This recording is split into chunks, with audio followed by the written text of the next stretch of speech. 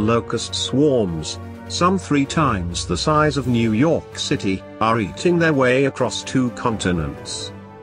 The largest plague of the crop-destroying insects in 50 years, threatening famine in Africa, the Middle East and the Indian subcontinent. As giant swarms of locusts spread across East Africa, the Arabian Peninsula and the Middle East, devouring crops that feed millions of people, some scientists say global warming is contributing to proliferation of the destructive insects. The largest locust swarms in more than 50 years have left subsistence farmers helpless to protect their fields and will spread misery throughout the region, said Robert Ch, a biologist with the University of Greenwich Natural Resources Institute, who has helped lead international efforts to control insect pests in Africa.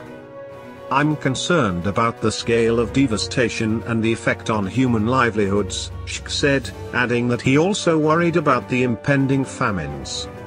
New swarms are currently forming from Kenya to Iran, according to the United Nations Locust Watch website. Addressing the outbreak requires urgent, additional funding and technical help from developed countries, Ch said, because the tiny size and budget of the United Nations Food and Agricultural Organization team responsible for locust monitoring and control is already overwhelmed. Changes in plant growth caused by higher carbon dioxide levels, as well as heat waves and tropical cyclones with intense rains, can lead to more prolific and unpredictable locust swarming, making it harder to prevent future outbreaks.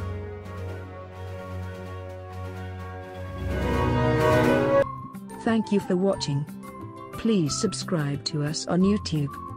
If you like, donate to us, visit home on the page PayPal.